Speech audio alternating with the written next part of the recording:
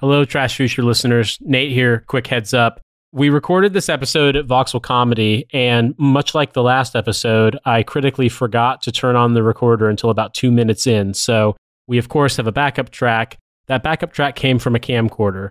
It's going to sound a little rough for the first 2 minutes, so just FYI, it does get better very quickly, and the rest of the show sounds normal. Just wanted you to understand that before you thought you had to commit yourself to a solid hour of having your ears destroyed. I apologize once again for the mistake.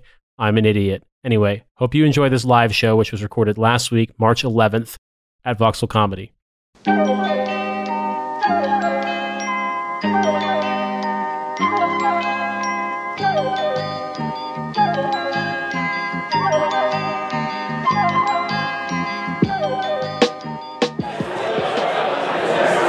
Ladies and gentlemen, please welcome to the stage, Brendan O'Neill.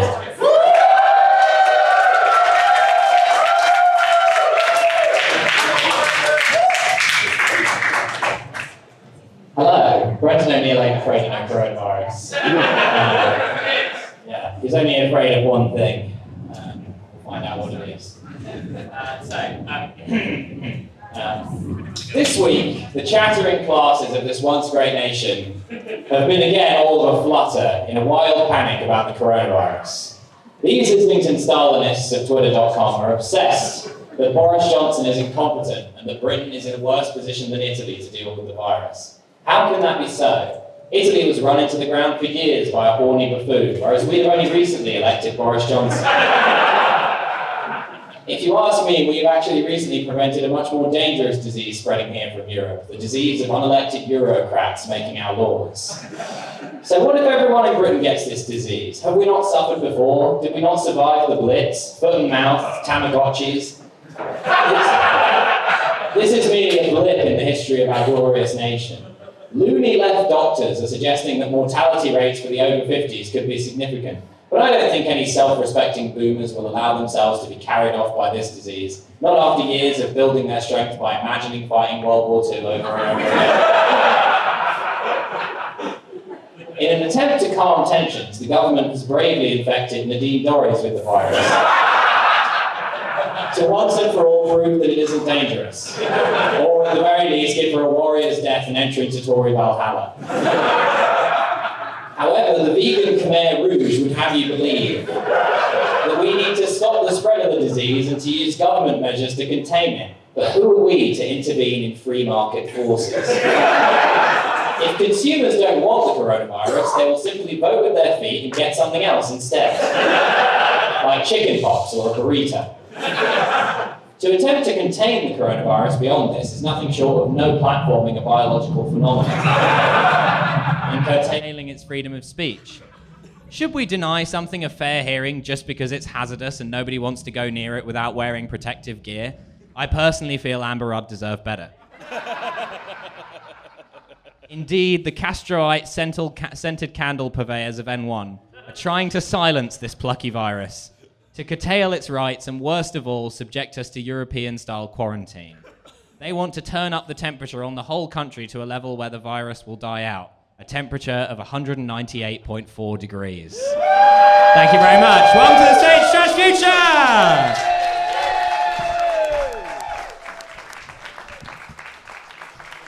That's the longest period of shuffling before a show I've ever done. Hold on, I got a wedgie. And now you get to see me unlock my laptop. There we go. So, hello to everyone here at Vauxhall Comedy Club who has braved the awful pandemic that is currently ravaging our shores. Are you all well? That's actually a very specific question. Are you all well? If you're not well, we've said not to be here. I've always felt that our Have a fans singular welcomed mask. death. There's a guy wearing a mask. A person wearing a mask. Damn. Yeah. Everyone, Bane, he's a friend of the show. Everyone should be more like Devin. You have merely adopted the coronavirus. So, hello to everyone. It's us, that podcast. You know all about it, presumably. If not, welcome to the next hour. You've picked a strange first show to come to. I'm going to defy death for this thing that I thought might be good on Eventbrite.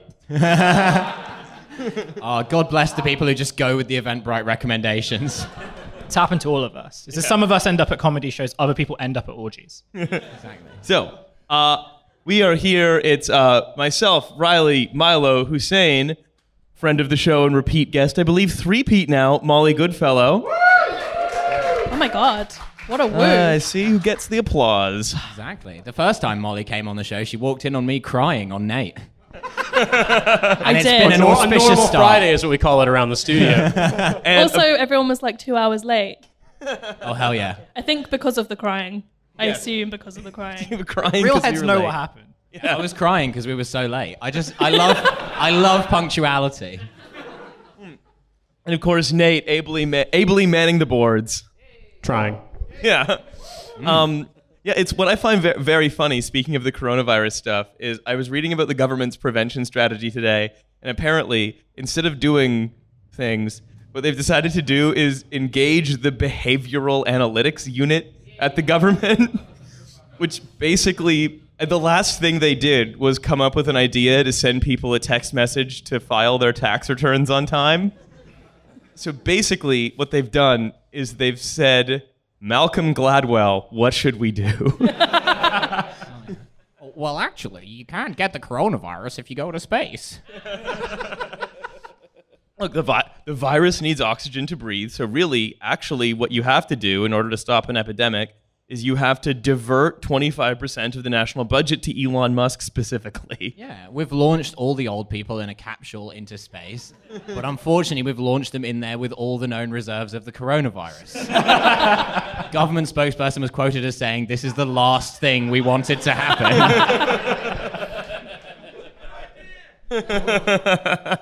We do not officially agree with that idea. All right, so as per, I have sourced yet another of these started ups.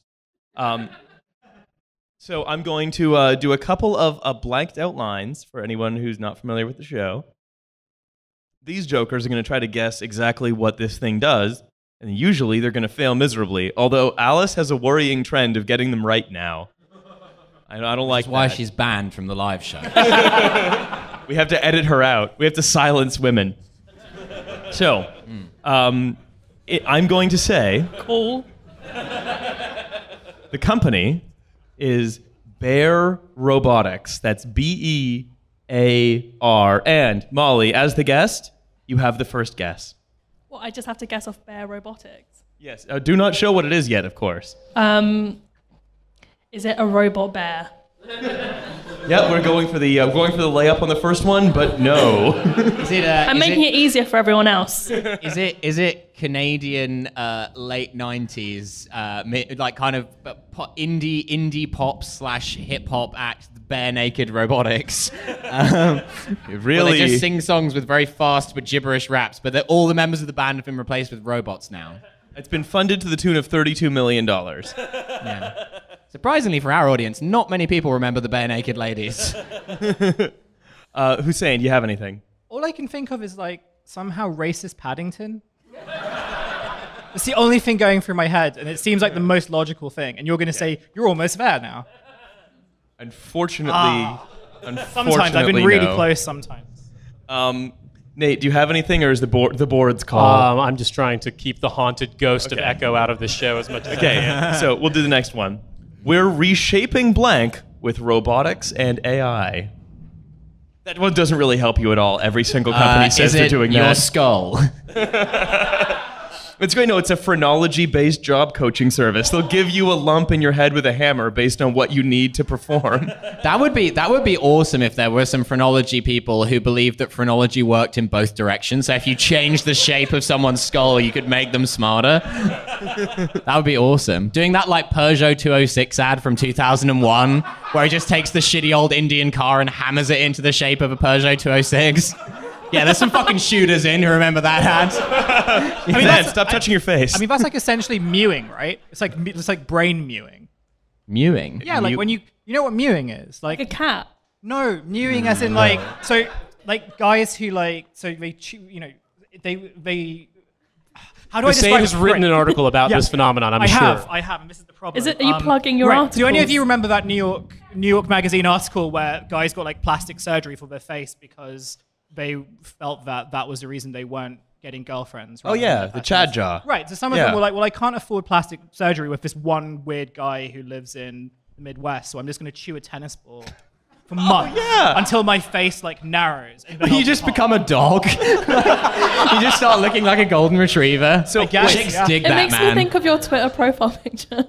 brain mewing. It's a Say thing. what? It makes me think of your Twitter profile picture. Oh, because I have dogs. Yeah. So I thought you were going to say because I have a Chad jaw. And I'm like, You're shooting a tennis ball. hang on. So our guesses for the second round of clues are a car commercial from the early 2000s that's also a startup funded to the tune of $32 million. I mean, it's less ridiculous than some things that have been funded. A concept about giving yourself a bigger jaw.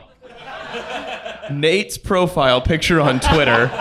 So as I was tunnel visioning on the board, I couldn't recall. Did you say it was spelled B-E-A-R, like a bear, like an animal? Yes, like an animal. Yes, Okay, correct. so the first thing that came to mind is that this was an app that would let you to become burlier and hairier to attract a certain demographic. It would be if you were, it's like Chad plastic surgery, but for Grindr. Is it Is it sex robots? Mollie's got it closest so far. Is it furry related? Again, Hussein, usually this instinct serves you well, but no, not now.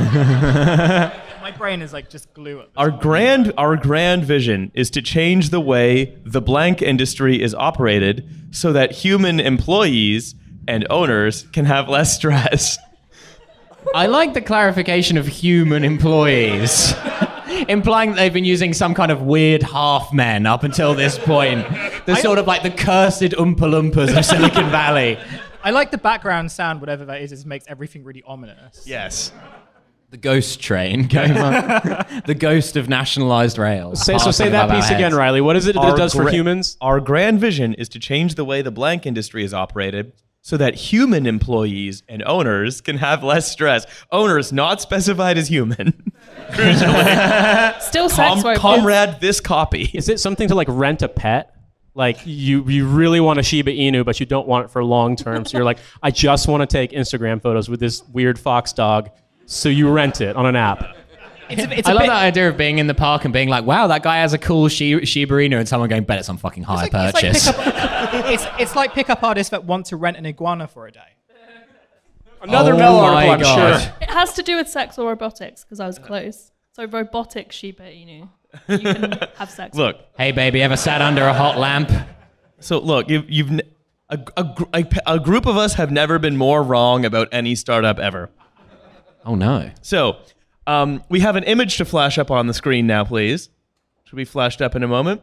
Meet Penny, a self-driving robot waiter that delivers food, drinks, and empty dishes to and from the kitchen. It is designed specifically to help servers spend more time with customers and not replace them. It's one of those It's a stools meat from Roomba. Sports Direct, but just with a motor in it. This reminds me of like that robot in the bad Rocky movie. You know when he buys a robot and like it's like a robot butler, and it was like a really bad part of like what is essentially an alright film. So everyone's wrong about this. This is Coke Roomba. it's art. What this is not just R2-D2. This is specifically R2-D2 from Return of the Jedi on Jabba's skiff when he's made to be a waiter. So it's a robot waiter app. It's a robot waiter, but what I find most interesting is that as soon as I found all of their marketing, every single article is just, this isn't going to take your job.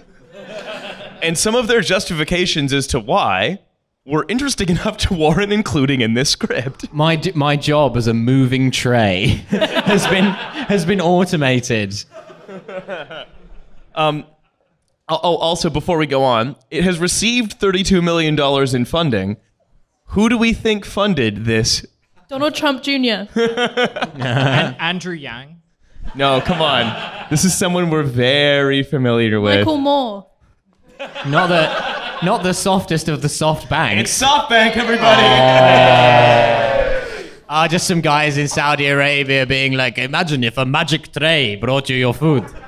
Not really a joke, but just to point this out, I saw a photo being shared by some journalists covering the Gulf that there was some event in Saudi Arabia where they had made some unfortunate guest worker wear a great big sign and be a human hand sanitizer display where you could walk up to him and get hand sanitizer. Oh no! Where's the hand sanitizer positioned on the body?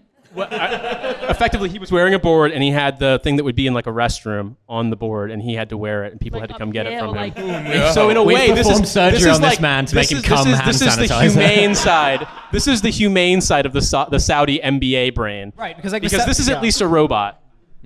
So, here's the logic. Servers walk 5 to 9 miles a day for food running and busing. We want to spare their time and energy for customer service. You know, you can make small talk with them for more time. We're doing you a favor The thing by people taking your love. job. Yeah. We're doing them a favor by not only removing, the inconvenience of serving food as a server, but it gives them more time to be abused by rich people.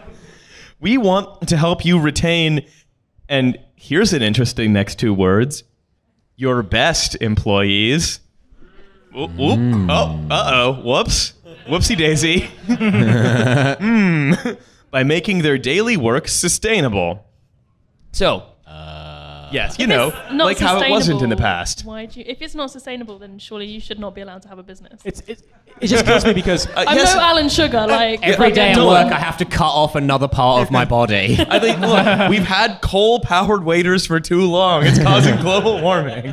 Well, it gets me too because as an American, whenever I see things in American politics about we need affordable access to healthcare, access to affordable healthcare, every one of those words is loaded in a way it actually means we're gonna fucking rip you off and you're gonna die because you can't get your infected toenail fixed. But anytime Riley reads this copy, it's like every single word of it triggers the same reaction. It's like we want to.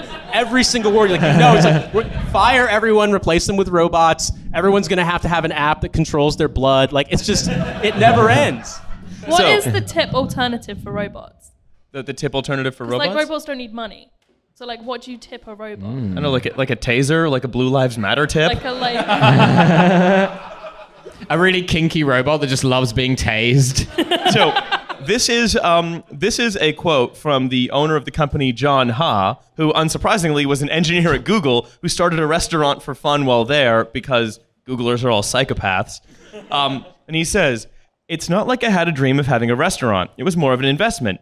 It sounded fun, but what I was really shocked by was how much hard work was involved and how low employees' income was." Fucking weird how that works. Why is employees' income so low? If only How there could was I, as a something boss, you ever could figure do. that out? Whoa! I went to this area of San Francisco, and there was a way bigger queue for the taking heroin line than for the handing in your CV to Google line. I wonder why that is. What if we had one waiter and we paid him a living wage, and then 20 haunted Roombas that would fuck up your food order? That would fix things. Stop just getting it right. A bunch of Roombas. The Roombas are excellent waiters, but the catch is each one is infested with the ghost of a famous pedophile. That is their punishment, to be a Roomba waiter for all eternity. Why is this Roomba wearing a tracksuit and smoking a cigar? Now then. So, I felt as I was forced to close my restaurant. Wonder why? That this was going to be my life's work, to transform the restaurant industry with the skills I have. I wanted to remove the hard work and repetitive tasks so that the humans. Sorry, whenever a startup nerd refers to people as humans, I get like a little shock between my shoulders. Powerful Zuckerberg energy. I feel like you could just add I was going to say I kind of prefer humans to users. That's like a little better, I guess. You could basically add parentheses to indicate what he was meaning every time. It's like humans who are a frail creature, just sacks of blood and meat. Yeah, well, that really does get the intention. Stop saying kind of what he actually says. They are ripe for harvesting. I didn't send you the notes that included this. We must remove the menial labor to keep their organs fresh. I wanted to remove the menial labor and repetitive tasks. Thanks, I hate it. So that humans can focus. Who are a frail creature, they fall apart at the slightest touch. So that the humans can focus on the human side of hospitality. At restaurants, you're selling food and service, but most of your time is spent dealing with hiring people not showing up, taking off sick.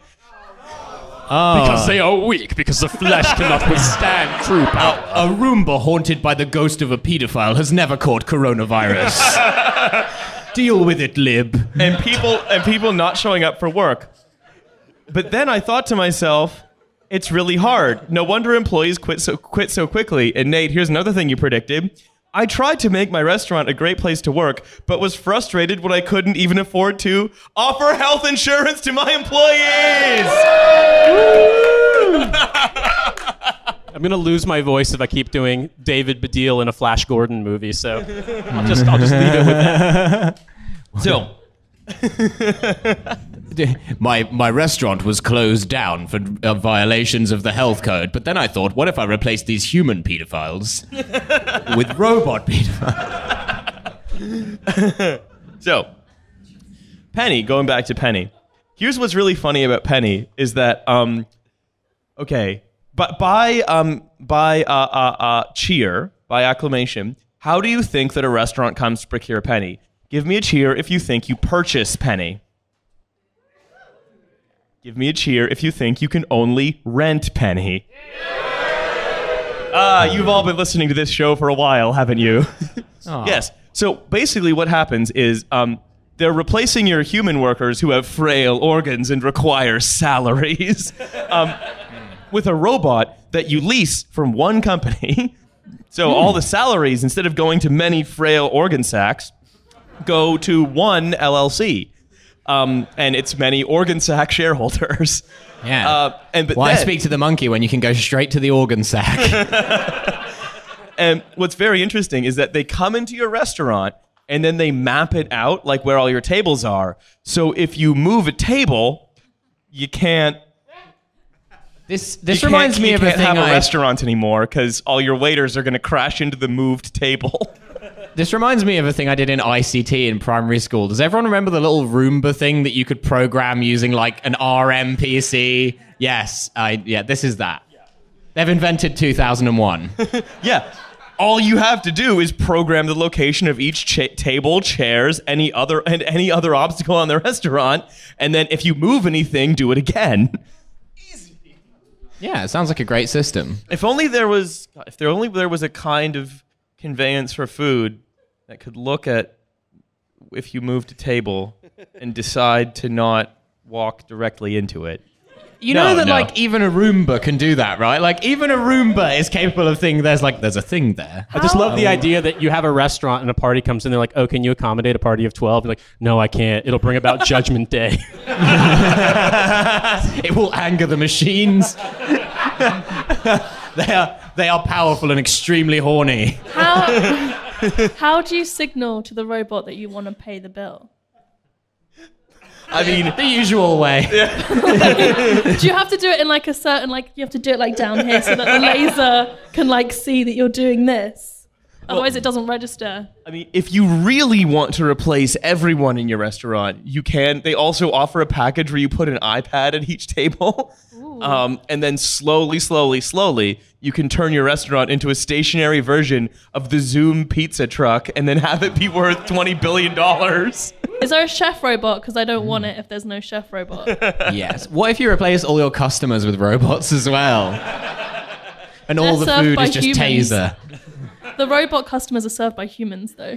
Oh, yeah, that would be good. Does the robot have a Damn, Black Mirror. Does the robot have a voice? No, of course not. Oh, that'd be cool. No, wait. Yeah, no, it does. It does. Sorry, it does. Italian New Jersey voice.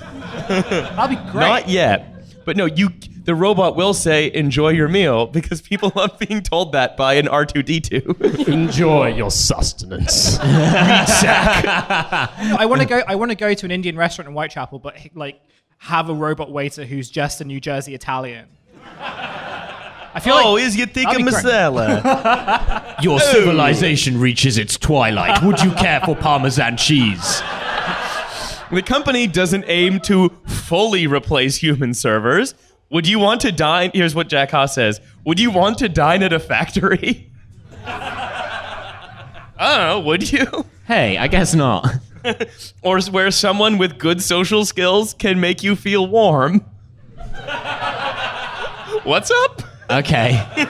that's exactly what I want when I go to a restaurant. Yeah. John Ha has been created by Markov chain. I want one of the waiters to sit down with me, ask me about my problems, ask me what I want from my life. Halfway through this, John Ha's like Manchurian candidate phrase was activated. What if the robot becomes racist? Like, I feel like every time, Because they're trained by AIs. yeah, I So mean, if every they're time I trained think, by a bad racist waiter. every time I think about this, I just think of the Taylor Swift AI that like became racist in like 20 minutes. So, Just John Ha just banging his head on the table as the robot is in like a big pointy sheet costume going, they were only supposed to be pedophiles. so no one's really happy as a waiter, Ha said. Again, I wonder why. No one's proud of a restaurant job. Fuck you. I thought robots could bring a huge impact to society. So I quit Google, started building this prototype, and now it's running as a daily operation at my restaurant. And that quote's implicitly about class, because he's sort of recognizing, waiting is a relatively low-class job, like a relatively working-class job. I imagine it's probably not very relaxing or enjoyable. I suppose it should be better. And so his solution is to say, I want our solutions, this is what he said, I want our solutions to improve the working environment for the restaurant so restaurant employees can live more like middle-class citizens, which, of course, as the owner of a restaurant, he was not in a place to provide earlier. Because when you think about it, what he actually wants, his vision is automate all of the work done by human servers, and then be like, okay, there's going to be 2 human servers like per big restaurant now, but like they're going to be paid the same wage, have their job title changed to like, food hospitality technologist, and it's going to be another job that needs a university degree, which is, I think, a little bit ludicrous for something that looks like an R2-D2 from the 3rd Star Wars movie. The more I think about this, the more I feel like he doesn't understand how a restaurant works, even though he says he owns one, right? So the reason why I say this is because, like, if you're a waiter, like, your job isn't just to kind of like deliver food like a machine. It's about interacting with like kitchen stuff, and it's about like interacting with the chef and kind of, if someone's like, has an allergy, for example, or like is, gluten resistant, something like that. The idea is there'll still be like 2 waiters who do all of the interaction. Who do all of that, and then the robots are kind of... Yeah, but now they can spend 20 minutes telling you the specials. You can have 20 minutes worth of specials, should you choose. You don't have to talk like this to work here, but it helps. I really want them to build like robot Gordon Ramsay now. Just like slapping a robot like sous chef with a slice of bread, going, "What are you, idiot sandwich?" It's so cool. And then somehow that's a trigger that makes them self-aware. They rise up against robot Gordon Ramsay. It's so fun that in order to avoid paying waiters and waitresses more, we've invented Daleks. Yeah, it's amazing. You can't have any stairs in the restaurant. Could you not have a restaurant that serves exclusively dal, and then you can call them Daleks? TM. No, you said that on stage. No one in the audience gets to have it. If you do, I'll fucking sue you all. Right. So the thing is, right, there are. I'm gonna go into I usually do this in studio. I'm doing it in a live show for the first time. A brief explainer section. Why this is a worrying company, largely, is that like labor supply is relatively low for people who want to do restaurant jobs, and especially like the place where it's targeting all of its clients, which is like California and New York, have all like passed minimum wage laws. Basically means that this isn't so much a robot company as it is a way for restaurant owners to circumvent minimum wage laws. Which all startups that like actually do anything are just that. They're never a technology company. They're always a trick of some kind. And so like it's no surprise that it was invented in California, a state that is going to a $15 minimum wage in 2022. Like there is actually a market for it, unfortunately, among the world's worst people. Like a lot of restaurant owners are feeling pressure from that. And the thing to remember, right, is that last time the global economy went through a big contraction, what do you see when you went into a McDonald's? All of a sudden, fast food chains had started automating an enormous amount of their ordering process and cutting a bunch of their workforce, because it is proven in economics that when there is a massive recession, automation happens, labor is replaced with capital, and then once that recession stops, like once it goes back to growth, those jobs don't come back. So, unlike most of the startups we talk about that are pointless fripperies that are ways for the Saudis to waste their oil money, this is a way for the Saudis to use their oil money to potentially do actual evil in a long-term way. The $32 million haunted Roomba that brings you your food is more dangerous than $500 million for a pizza van that's going to control the entire food supply. The scale of the investment seems so small, and yet the idea seems way more insidious. I mean, I didn't even really have to add the General Doom voice in there to make the point. But what's most amazing about this really is that they've basically created a version of the Yo Sushi conveyor belt that doesn't work.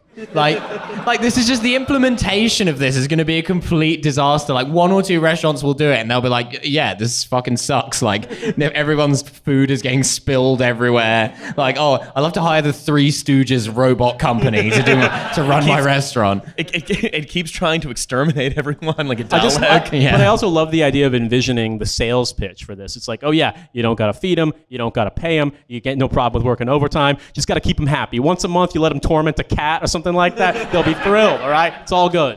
Yes. Do not charge them after midnight. I cannot stress that enough. Yeah, so Bear Robotics. Why are they called Bear?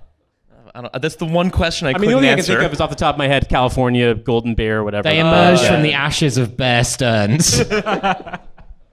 Oh, yeah, so, $30 million of Saudi oil wealth to extend the awkward small talk you have to make at a restaurant and increase the risk that when your server says, enjoy your meal, you respond with, you too. I love it when my robot waiter disappears out of the restaurant muttering, must bomb Yemen. I went to the supermarket today and I said thank you to the automated computer thing. So, that's not foreseeable. Do you know what fucks me up? It's the Sainsbury's ones, because it's all like robot voice, like, did you use any bags? And then it gets to the end, and then you get to the very end, and it goes, do you want a receipt? And you're like, what? What the fuck? Karen from the Hairdressers just recorded that last line. Gets me every time. So before we move on to the next segment, which is much more conspiracy related, so any TrueAnon fans in the house, let me get that sound ready. Any final thoughts on Bear Robotics? Again, starting with our esteemed guest, Molly. All I keep thinking about is how Bear Robotics and BAE Systems all sound really similar. What does it both mean? Funded by the what Saudis. Does it mean? Make you think. Anybody else? Final thoughts, Bear Robotics.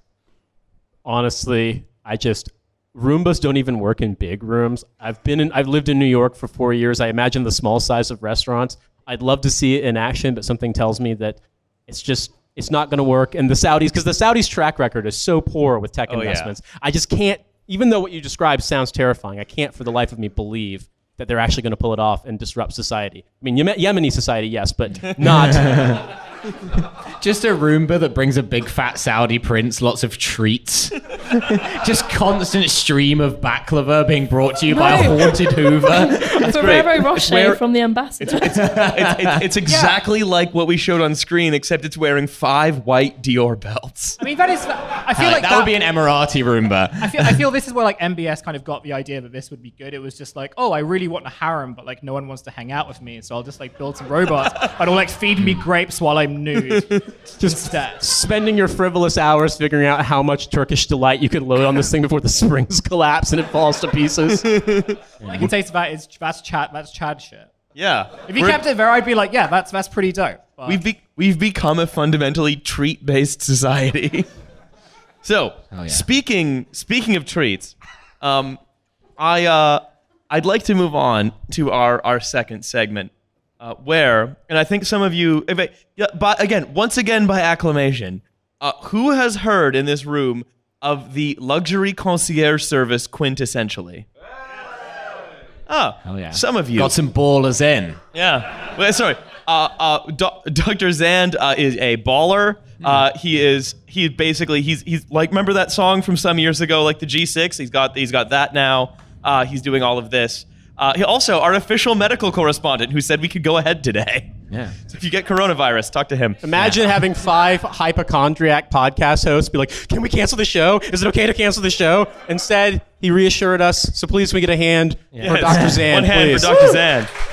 No. So Any excuse not to leave the house.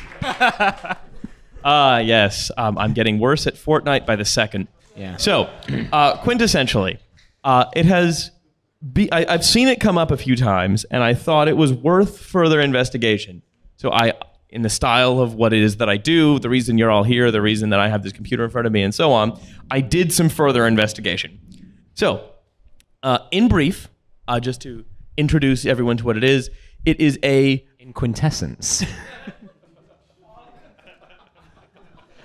Anyone... It's a slow burn, that one. Literally every episode is 120 minutes of this, and it's just me cutting it all. He just gets ruthlessly cut. Is Like anyone... a robot editor. I definitely almost prefer the crying. Is anybody here an aspiring podcast host who we've had a spot open? Frivolous humans are sustained by puns. No, so quintessentially is essentially a hyper luxury concierge service. So you call them and they can make whatever it is that you want happen. sounds very normal. Oh yes. It is a complex rabbit warren of 30 or so global holding companies, some offices and so on, run by 3 guys. Ben Elliott, who's the one we'll be talking about primarily, who was made the chairman of the Conservative Party in 2019 and also is the nephew of Camilla Parker Bowles. Serial entrepreneur Aaron Simpson and a guy called Paul Drummond, who we won't be talking about at all. One of the lesser known Simpsons. In fact, this is really funny. I was wondering whether or not to include this, but I'm going to. Aaron Simpson has started another company last year called Kindred, which has an interesting social mission. We're going to do rapid fire guess round. Guess what Kindred does? It enables you and all your Warren supporting friends to get together and cry over a candle. 10% there. It's a service to harass your ex. 20% there. Shit. Does it harness the power of existential dread to power homes? 95% there. It connects you with a lawyer to bring legal action when you found you have a love child via your 23andMe. So here's what it says. Kindred enables users to share what they love on social media and make genuine recommendations to everyone who follows them while promoting significant savings on some of the world's top brands. So basically, I love brands. it's a startup that's, again, been funded in the millions, where the idea is to turn every single person into an influencer marketer all the time to everyone forever, but it's a social enterprise because you can set a little slider on the app where anytime someone, like, I don't know, buys a robot waiter because you post it on Instagram, you can donate a % of that to charity. So actually, it's progressive. Tweeting to my 46 followers on my locked Twitter account, getting at least one person to click through my Amazon affiliate link and buy some dungarees. So Kindred is creating the new global community of conscious consumers, and we are directing millions of pounds, dollars, and euros, so thank you, to the world's most needy causes. I like the idea that we're giving it to them in 3 currencies, and that somehow makes it better. Kindred's first charitable campaign last October was called Blokes in Bras. Oh. Just guys hanging out. Did you say blokes in bras? Yep, which encourages men to show support for the women in their lives by donning a bra on social media. Any excuse. Any excuse. Damn, I didn't Actually, realize. me and the blokes were just trying to show some support for women. So actually, mate, maybe you've got a problem, yeah? I love the idea that if you dig deep enough in the filings, you find an angel investor named Alice Caldwell Kelly. Yeah, it's her plan to slowly bimbify Tories. Like, yeah, actually, like, if I turn myself into a bimbo and then I post my Lamborghini, then I'll actually get another Lamborghini. I love the Dutch Tories. I would make fun of Riley's attempt at a British accent, but apparently the only one I can do is, "You pathetic humans." And so, yeah, not much range. You can only do Vincent Price. So, basically, like a minor royal nephew, the guy who created blokes in bras to raise awareness about women. I mean, women wear bras all the time. Like, you could just raise awareness about that. On a very serious point, bras are very expensive. So, like, if a man wore my bra and, like, bent out of shape, I would be really fucking annoyed. They're like 30, 40 quid.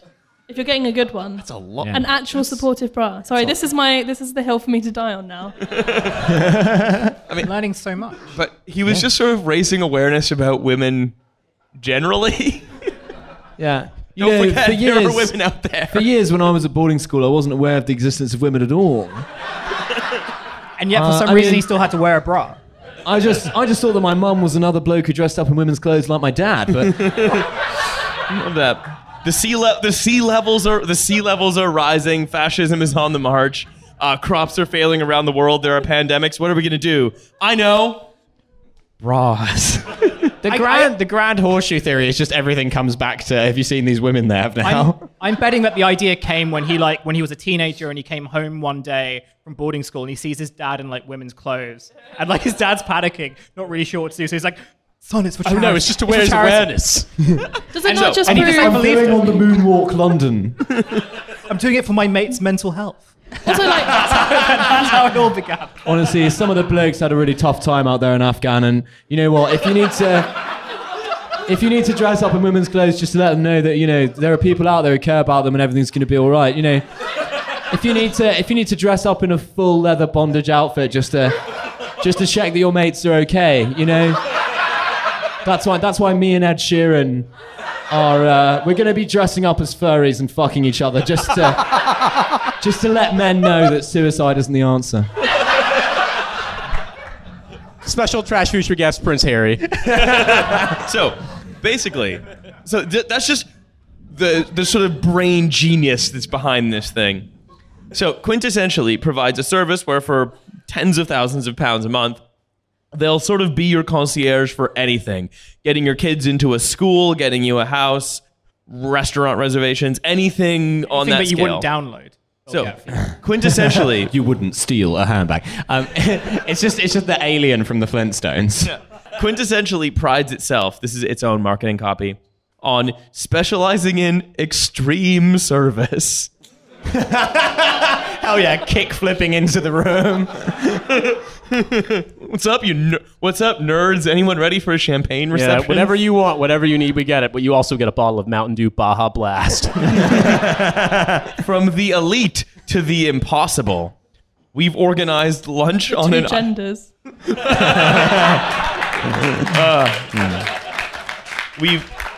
We've organized lunch on an iceberg. Lettuce.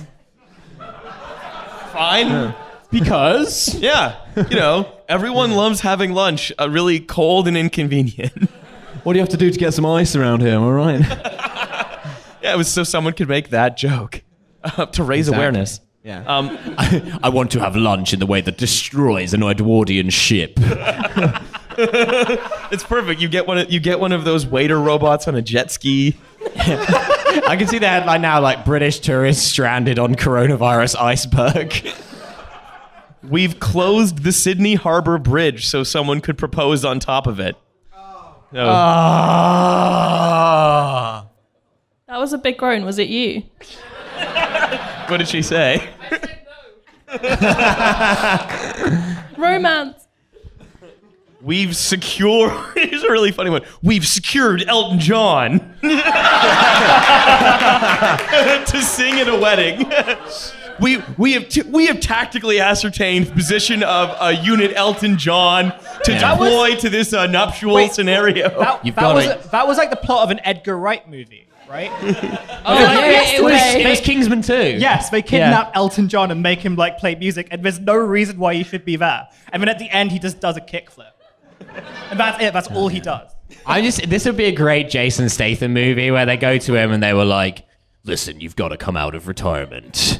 There is a mission. He's like, "No, I swore I'd never come out of retirement again. I'm sorry, I'm done. I'm never scuba diving again. Not after what happened to my 6th wife." You don't understand. Elton John is in danger. We've secured Elton And there's a hot chick with him. All right, I'll do it. And then Jason Statham puts on his bra. Just to clarify, this is only to support the mental health of other blokes. Increasingly, Aaron Simpson is seeing requests for extreme submersive scenarios. What? Yes, correct. Is that under the iceberg? That's the right response. I want to propose to my fish wife. One client has booked a £1 million kidnapping lasting 3 months. 3 months? Is this supposed to be like real? Like they're going to fucking mail his toes to his relatives? Is it Elton John? Yeah, you know, you can if you pay £40,000 a month to a concierge, they can give you the kind of strangle wank that takes 90 days. So that's where like Coney went, right? So Make it look real. First, you are psycho-profiled, so we know your extreme points and push buttons, and you basically sign away to us that whatever we do will be appropriate. Oh my God. Just filling out the little St. James landing card here. Don't put away the lathe, Milo. Imagine these guys going to like one of the only universities that does events management, like Falmouth or something, and being like, "Well, we like rented a paramilitary to kidnap this woman for 3 months and keep her like hostage in a shed, and only fed her Cure." Sponsored. Which is a bunch of people at Falmouth. Like just like, "All right, are you ready for a fucking extreme experience? We're gonna kidnap you and take you to the fucking upstairs room at Oceana. How many Jaeger bombs do you think you can drink? 4? You're having 7, love. And a WKD poured in your arse. Strap the fuck in." Oh, is that where Andrew Tate is from? Sorry? Is Falmouth where Andrew Tate is from? No, he's... Listen, I don't care about your dodgy extreme activities. Anyway. Okay, so, they say that what we do won't be illegal, but we'll put you through an experience. I'm sure it won't. I'm sure it won't.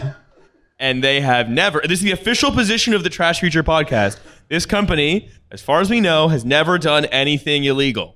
Which you can tell because they say that on their website. I want you to remember that we said that as we go through the rest of the copy. Especially if any of you are lawyers.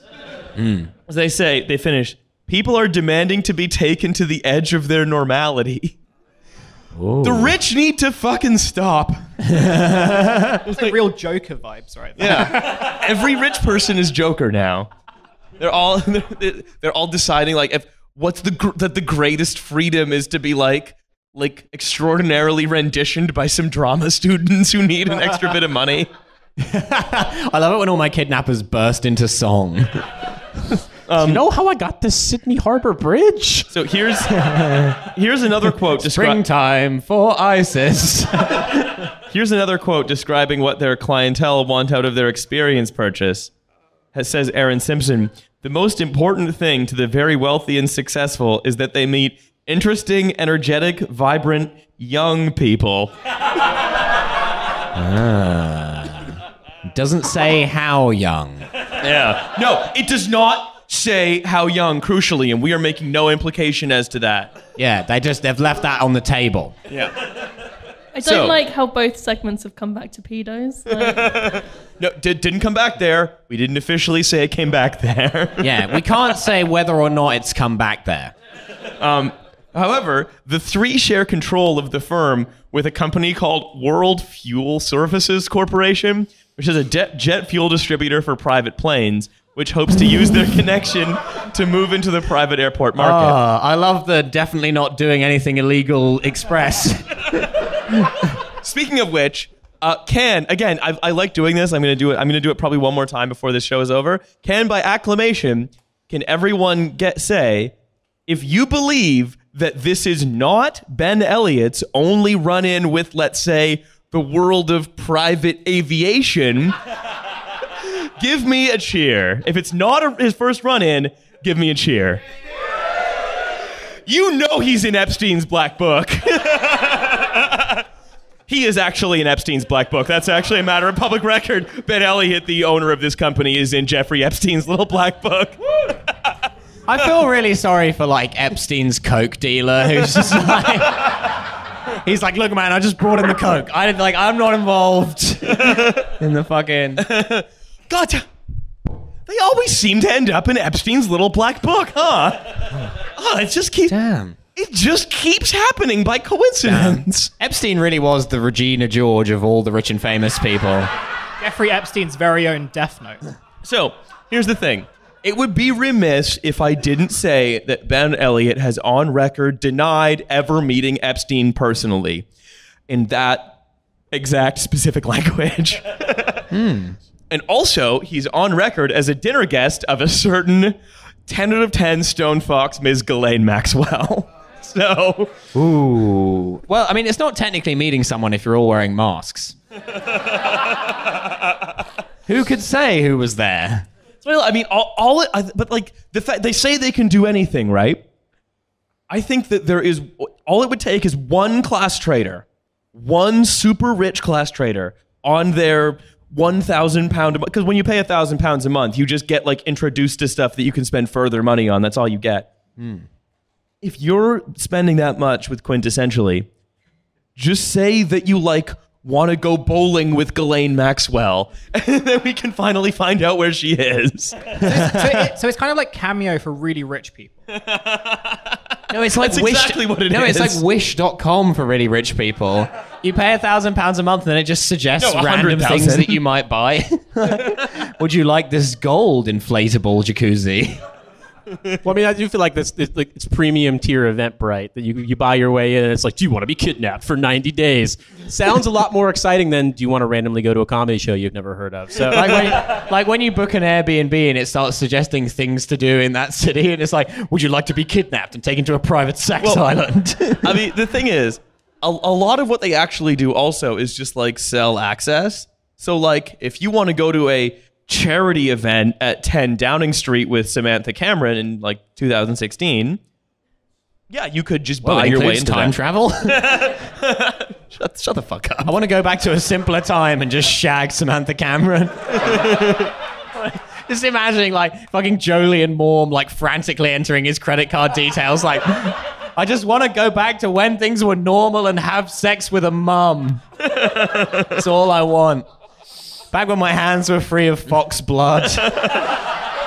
You want everyone? My windmill ran pure and true. About that event, everyone forgets that he also clarified in a later tweet that he was wearing his wife's short kimono, which to me adds a real level of interest to what Jolly and Mom did that somber Christmas morn. Listen, I may have beaten that fox to death, but I did it in a way as to raise awareness Look, of the mental health struggles that, in all honesty, far too many blokes are going through right now. and through services like Quintessentially, you can go watch Jolie and Mom beat a fox to death with a baseball bat and a tiny kimono for charity.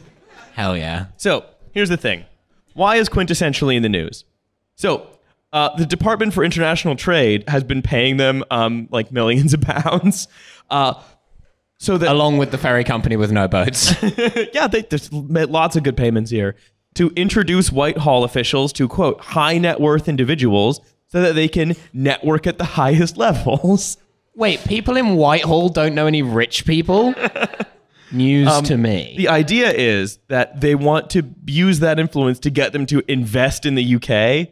So it's like, yeah, the guy who invented, a version of Twitter that has a slider for how civil you're being. We're gonna send him on a hunting trip with Michael Gove, so then he'll buy a mill.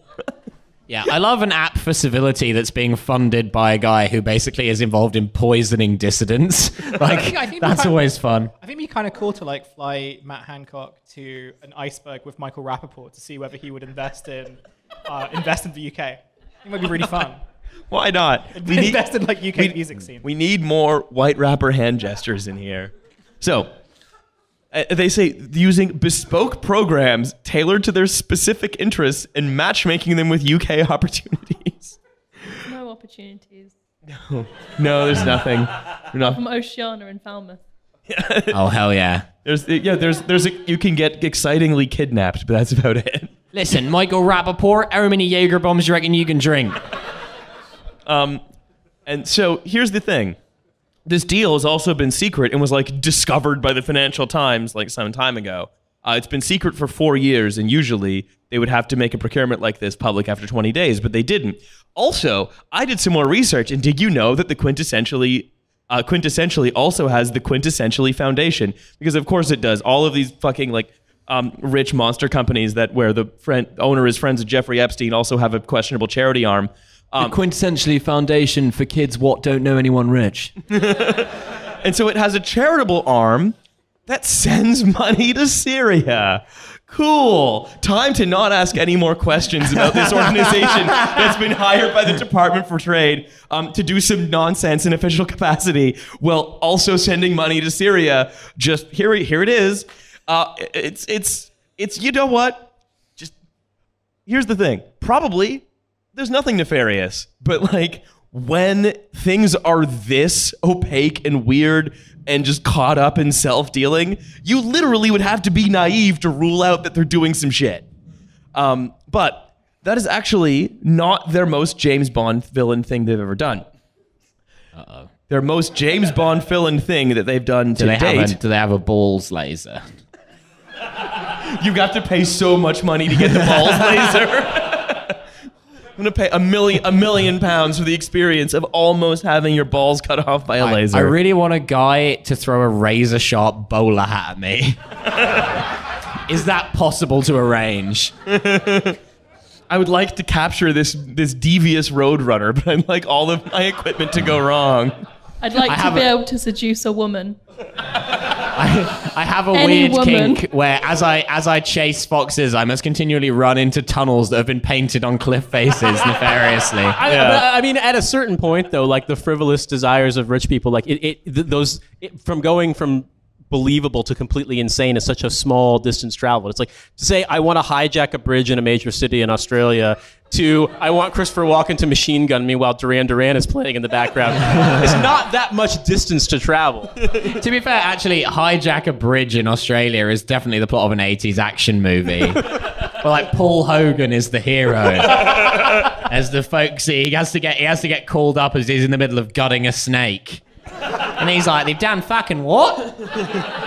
Crikey. I'll be right there. So, here's the thing. Was this business not sufficiently international watersy enough for you already? I hope not, because it's about to get more international watersy. Hell yeah. Basically, From our base in the Bermuda Triangle. they're building the world's largest yacht. What does that even mean? What is the... Because Are they building the yacht to take the people to that iceberg picnic? To do Titanic 2? If there's any way that you want to signal you're a normal person, the thing that you do is get a yacht or build a yacht. The thing is, if you're that international watersy, how big does the yacht need to be? Huge. The world's biggest private yacht. You can use bunk beds. The world's first post-Panamax yacht, just like enormous container ship that somehow crashes while trying to take Michael Rappaport to an iceberg. The last thing we wanted to have happen. I was only on that yacht to get directions away from that yacht. So basically, if you're a quintessentially member who pays a $13,000 annual fee and you're accepted by a committee, a secret committee. There's a Soho House yacht. Yes, but you'll secure. Soho Comet Pizza. You'll secure. No, Milo's closest. Oh no. Because you'll secure if you're vetted as trustworthy, then you're allowed to go on. Then you are not admitted to the group.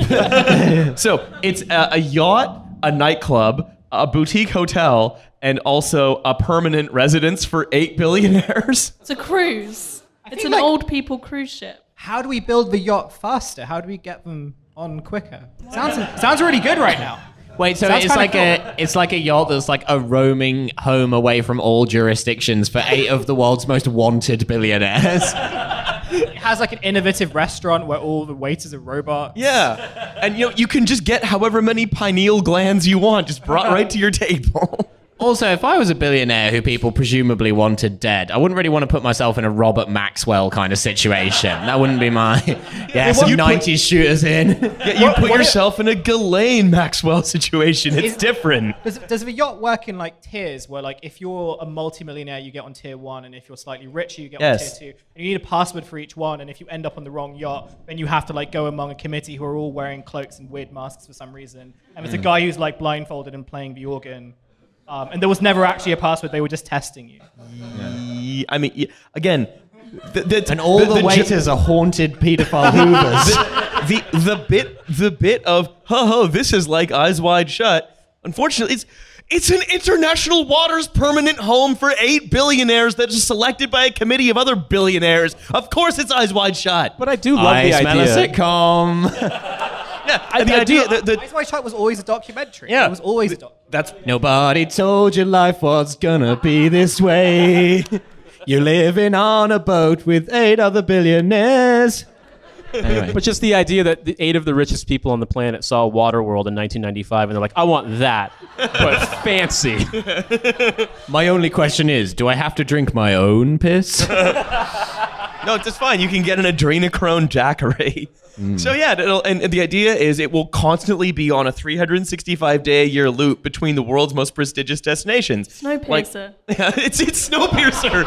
It's Snowpiercer, but everyone's the driver, except of course for the people who work there, who will be presumably eating bugs or disappearing in mysterious circumstances. You just know one of the like destinations is going to be somewhere really fucking suspicious, like Angola. Like, why does he keep docking there so much? When M. Thatcher, Mark He Thatcher, stops in Falmouth. they'll be All going. right, time to let fucking loose. They'll be going. It's just, isn't it very strange that an organization that has an ostensible reason to be super good at kidnapping also has an international waters permanent home for a bunch of billionaires? Weird. Oh, and also in the Epstein Black Book, Anne knows Ghislaine Maxwell, connected to the UK government, and seems to be connected to some war zones also. And again, really good at kidnapping. And didn't you say his aunt was Camilla Parker Bowles? Yes, the royal family as well. There we go. It's bingo. It's every conspiracy. Me just unraveling red string from a spool down to a pin several miles away that's just labeled Madeleine McCann disappearance. Here's the other thing. Do you know who financed the creation of this yacht that's owned by a company that also coincidentally the owner's in Epstein's Black Book and also is coincidentally really good at kidnapping? Michael Bloomberg. 5 anonymous billionaires. Hell yeah. An organization called Nerve. Here's the Real ones thing. know that. Real ones know. I was going to say that, like, I'm looking forward to Toby Young trying to talk his way into on this yacht, because you know, like there was a whole controversy about whether he was actually in the Epstein Black Book, and he never denied it. But I feel like he actually wanted to be in there. The Epstein estate denied it. They were like, Jeffrey Epstein may have been a lot of things, but he was not friends with Toby Young. Listen, let me just say, I was invited to the island, but I didn't want to go. So Let the record show that the pedophiles did like me personally, but I was not into that. I'm looking forward to where not being let on the boat is a violation of free speech. There's a union for that, though. He can unionize against the sex boat. The free speech union accidentally saves the world from this boat where we don't know if any crime's being committed on it, but we don't know for sure that it's not, by storming it because they're not allowed on. So here's the thing, and this is going back into the advertising copy of Quintessentially. There's more to being a billionaire than super yachts. No, there's not. There's fucking not. There is also drinking the blood of the weak. It's not just about sitting in the south of France and spraying champagne. It's about making a difference. It's not going to Falmouth and doubting Jaeger. The lives of children everywhere. Mindful entrepreneurialism is a big thing at the moment. Could you just be an evil billionaire? Why do you have to do fucking yoga? Come on. At this point, I'd rather they were just like, we're taking the adrenochrome. There's very little you can do about it. It was the pizza restaurant. Those crazy people were right. The vegan billionaire conspiracy is a deeply cursed energy. Like, this ship is cruelty-free to animals. Yeah. Oh no, the vegan billionaires, it's adrenochrome, but it's made of soy. So, the very wealthy understand that they rely on the communities in which they make their money, so they have to give back. Do they? I like that they typed exploit synonym and found rely. Word hippo. And where can their refined members be found? This is now from a Tatler article. Raya. Taking the last seat in the hottest restaurant in town, previewing an exhibition, or jetting off to a far-flung escape? Maybe. But when it comes to the members of Quintessentially, the company that pioneered the modern concierge service, the answer might be somewhere even more exclusive and, crucially, more meaningful. Turns out the secret to getting a table at Dorsia was being a pedophile all along. For Quintessentially, a company that put millennial CEO Anastasia Seabohm at the helm. Excuse me. Fake name. I think we just have a German name. I don't think this is a funny name. Not like Tim Brunk. Seeing some bone. The height of luxury is more often about peace and progress than parties and playtime. Or indeed, playpen. So, rubbing shoulders with the famous is often trumped by being introduced to leaders and trailblazers. Rubbing shoulders with the famous would be a great Joe Biden autobiography title. Yeah, so we're not just trying to get drunk with people anymore. We're trying to buy access to them. Wellness retreats with sought-after specialists are the new destination of choice, and networking events with CEOs are the hottest tickets in town. I love that. I'm a billionaire. I'm an extremely rich person. I can afford, not even necessarily a billionaire, but I'm an extremely rich person. I can afford £100,000 a month on people who will tell me what restaurant to go to. And I want to be introduced to Mark Zuckerberg, a man who had to be taught how to make toast normal. That seems like the rich forgot how to be evil and hedonistic. Because I don't know. I mean, I can't say. I don't think that the people in Quintessentially are doing anything particularly evil. I think they don't know how not to look evil, which is hilarious. I reckon, let's just say hypothetically that, this is a billionaire pedophile conspiracy. I mean, I'm not saying that it is legally, but let's just say hypothetically, if it were to be that, I reckon if you let Mark Zuckerberg onto that boat, he's one of the few people who could freak out the billionaire pedophiles. You can take a masterclass in photography, where instead of sourcing a photographer to take pictures of you, members can have the opportunity to become a photographer and master a new skill. Skillshare. They're all so boring. There's none of this hostel. That was quite fun, it seemed. Yeah. Whereas this is all quite you can go on a big boat. Go on a big boat and take a photography class. Also, I feel like encouraging photographic evidence isn't a great... It also Isn't just a great move. It blows my mind. I mean, I don't know who they're marketing it to, because the idea they're like, oh, you know what billionaires do? They just do Groupon every night. Billionaires love pizza and comedy for just a tenner. Well, also, it's It's taken the idea, like, remember in the Renaissance period, like, rich people would be patrons of the arts and they would still suck and be evil and horrible and shit, but like, at least through their selfish consumption, we like have Bernini now. But like, based on this model of rich people patronage, we're just going to have like the photography of the Queen's granddaughter somehow to like remember. It's like, oh yeah, it's a poorly framed photo of a deck chair called Profundity. We'll have like podcasting workshops. And then there'll be like more podcasts.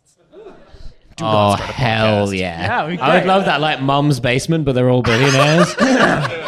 It's just Jeff Bezos going, like, listen, man, like, you know, when Steve Jobs died, man, that was fucking crazy. Like, I smoked, like, 9 joints that day, and I still didn't get my buzz on, man. It was fucking off. Phase Bezos, huh? That's for the stage. For a break from fine dining, members have enjoyed an introduction to Tom Carriage for advice on healthy eating and sober, conscious entertaining. But you can see that on the BBC. Also, again, everything they'll do will suck. Like, these great chefs and photographers are going to teach them, like, 1 or 2 tricks. It's going to cost an enormous amount of money. And then, like, it's just going to be people feeling good about making bad shit. I'm going to love it when, like, someone that gets paid $1 million to do a Scooby-Doo workshop for billionaires. But I mean, it also operates Nice keyring, Jeff. Did you make that yourself? It also operates on the assumption that people with this kind of money want to do rational, fun things like normal people. It's like, whereas all the evidence we've seen so far indicates that billionaires, a more common use of their money would be like, build a cult and make them all eat roadkill. Like, that's the kind of brain length they're operating on, as opposed Become to extremely popular in American Samoa. It's like, well, you have a lot of free time.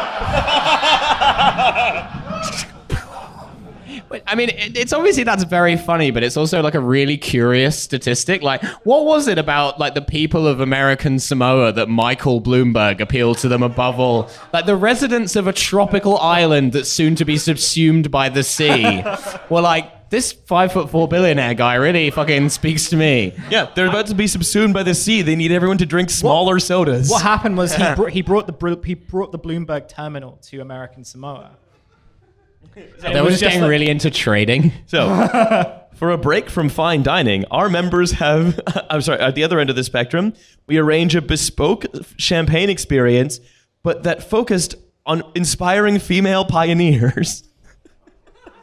Every day is a school day, forever for everyone. It's fancy like, oh, it's 6 o'clock. It's like fancy Prosecco mums, isn't it? Yeah. What if it was the Oregon Trail, but it's all women? Game-changing wellness experiences are also on offer, including a sleep master class with Lanzerhof at the Arts Club. Sorry, that was just words.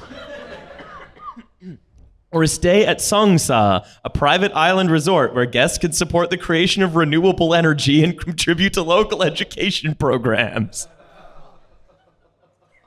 Huh, so just more being allowed near children. There's more island stuff. Yeah. It's island time, baby. Like, imagine Mark Zuckerberg teaching like children like code. It wouldn't even be creepy. It'd just be weird stuff about like repressed anger from like his Harvard days when he didn't match with anyone on the like dumb app that he made. Also, just tormenting children. Like, you want to make a really good app? You want to be really good at coding? You got to shave your eyebrows. Do it, kids. Do it now. There's 2 kids who are identical twins who he's just like ragging on constantly for reasons that no one understands. You little pieces of shit, fucking looking the same little bitch. I'm looking forward to like Andrew Tate teaching like a kickboxing class at this on this yacht.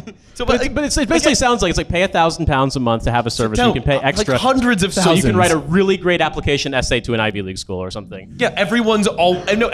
It basically, they're not getting Joker-fied. They're getting Pete Buttigieg-ified. Everyone's just because like.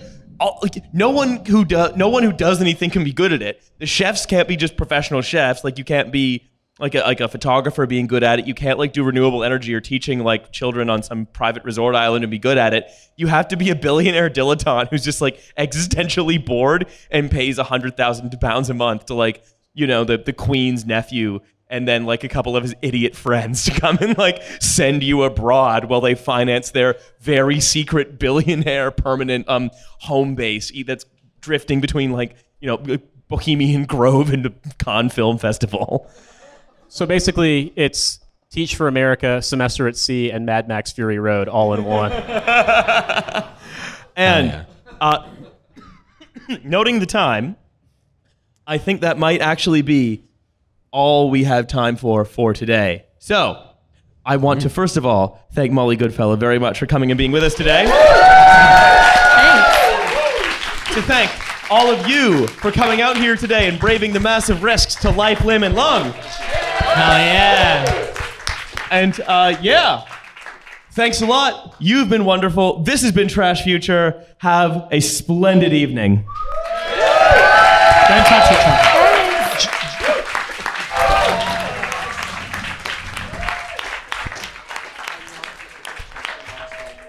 Thanks.